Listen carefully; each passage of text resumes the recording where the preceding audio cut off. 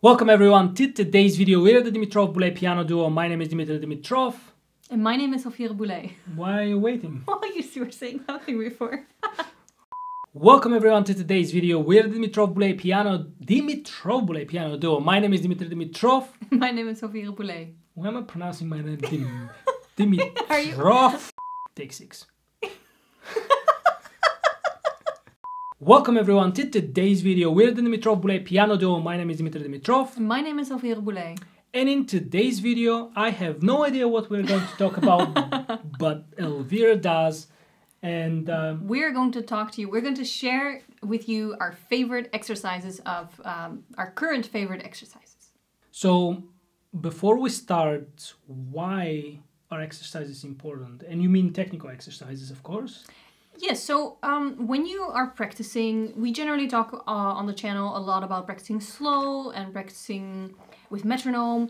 But when that's all very, very good. But when you have a passage, a technical passage, for example, or a musical passage that's not working for you, and you've repeated it slow, you've practiced it with a metronome, but you kind of need, and it's still not working, right? You kind of need something extra. There's a lot of different exercises that you can do. And I think that generally switching up your practice, keeping it really varied, also make sure that you don't kind of get comfortable. You activate, you keep yourself fresh. So you keep your concentration and your focus better if you do a variety of things. And I think that exercises are a really good example of this. Okay, but before we move on to showing exercises and what are our favorite exercises, perhaps it's good to answer one question, because I get very often this question from my students, from our students in general.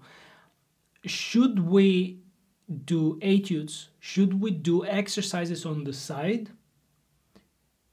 Or is it enough to practice just our pieces, the repertoire we're working on at this moment? I remember that we shot a video on that subject, to play etudes or not to play etudes. I'll link it up for you here. And I think our conclusion was yes, play etudes. But I think that if we take the question one step further, if you have short time to practice, should you choose between practicing etudes, your pieces, or both?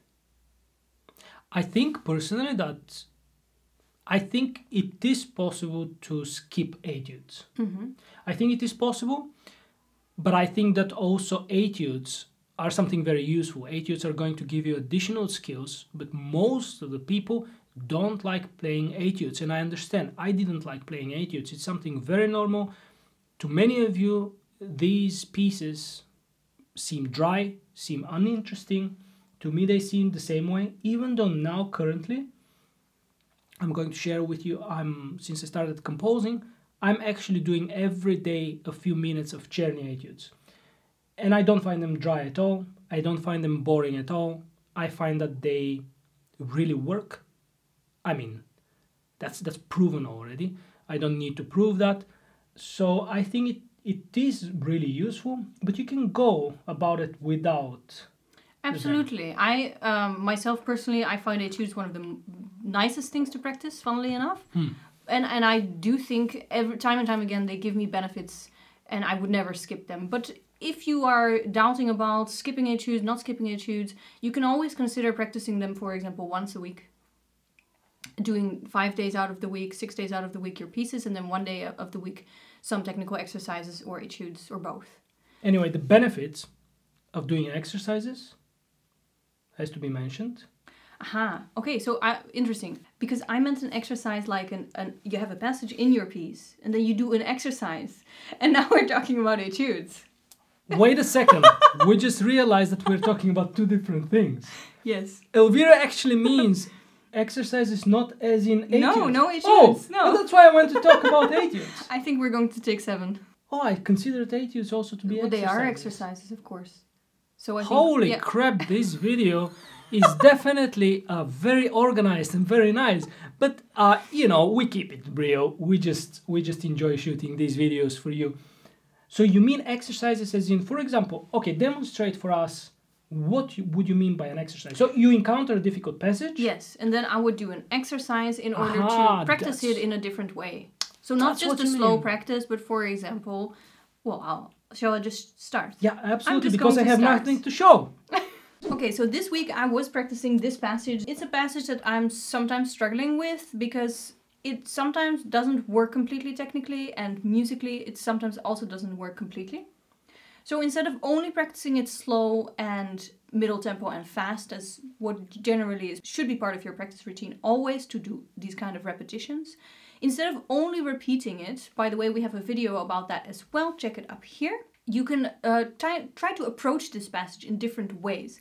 Because if you approach a passage in different ways, you're going to really improve it quicker than if you just keep on repeating. So I'll share with you my favorite exercise of this moment. It varies. I have different exercises that I like to do at different times. Okay, I'm gonna start. Let me play the passage. It's a little tricky from the way I'm sitting, but this is the passage.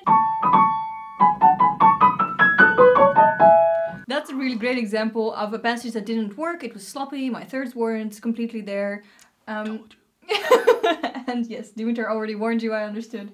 And so now I'm going to share with you how I would work that. I would first repeat it as I normally do, slow, etc. But the exercise that I would use is some that you can definitely use in your practice a lot. So I'm going to start here where the difficulty begins. I'll show you in the score. So I'm going to start with the first 3 notes. The first 3 notes is the first time that you transition your hand. So you isolate the very difficult spot of the difficult passage. Exactly. So okay. I isolate it really, I make it very, very, very small. And I tackle the first problem alone without trying to continue. Now what students always do is they do that one time and then they do continue the passage. But I would say repeat it a couple of times, only these first 3 difficult 16th notes. So, but I want to add something. So in order for them to be able to do that, they first need to actually find out what causes a problem in the problematic passage. Yes. So I think that's actually a great point. I think that's one of the big secrets. Maybe one video we can talk about in the future, not to extend this video to make it too long.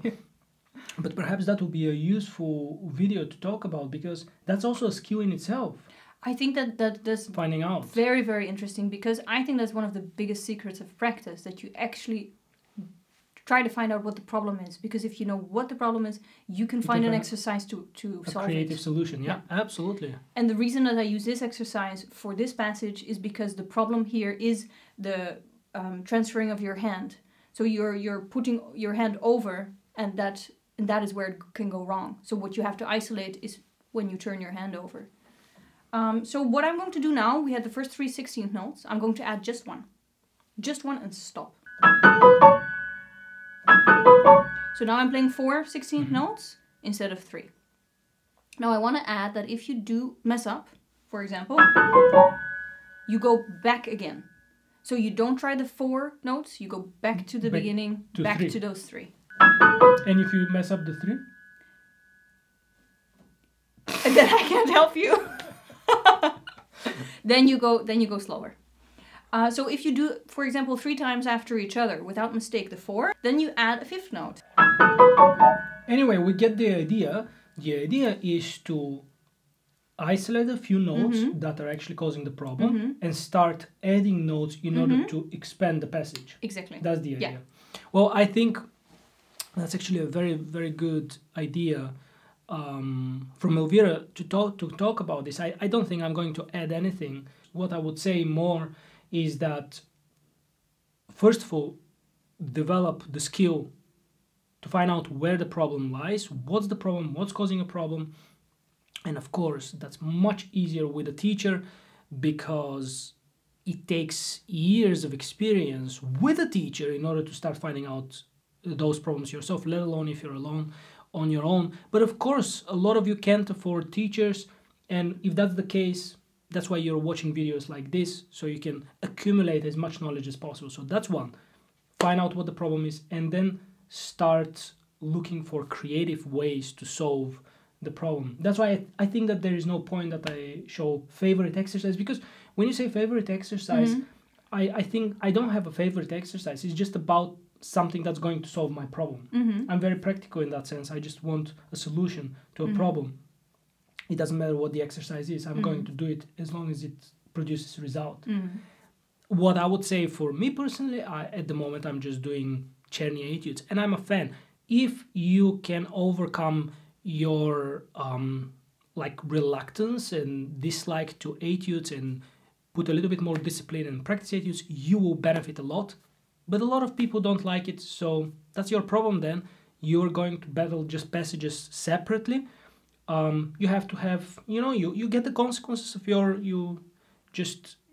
your choices will have consequences, and so when you don't work on etudes, you're going to really miss on some things. As I've missed on some things throughout my career, I had to work extra on the pieces, and it is possible, but you have to put extra effort. So that will be my take on it. I like that. Just do a lot of etudes, and these kind of exercises you need to do less and less, simply because you have in your arsenal of skills, you have a lot of tools. Yeah. And of course, now and then you have to do it, but that's what I...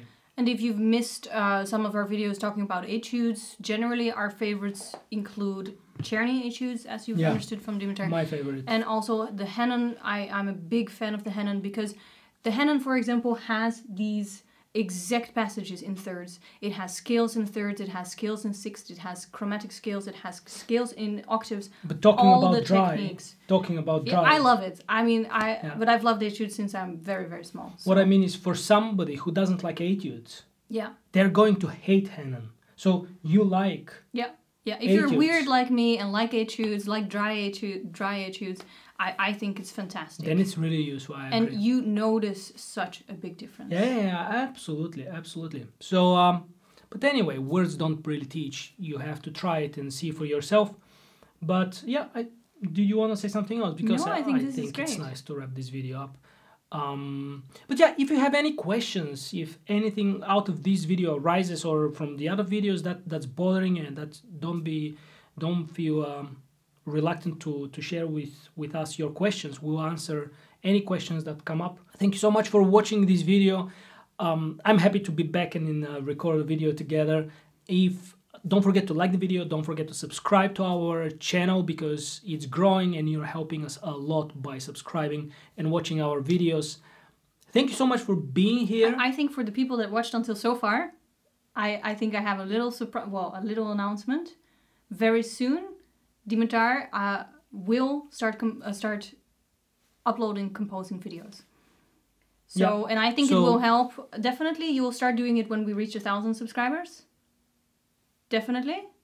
So the faster we're there, I think the faster you'll see some of the secrets behind those beautiful pieces that he's composing. Yeah, and also follow us, because if you keep in touch with us through Facebook, I've gotten so many nice reactions about my music, and people are really waiting for sheet music, for the music itself to come out. So keep in touch with us, and you will soon be seeing new things from us. Again, thank you so much for being here and watching this video for us. As always, it was a great pleasure recording it for you, and we will see you next week.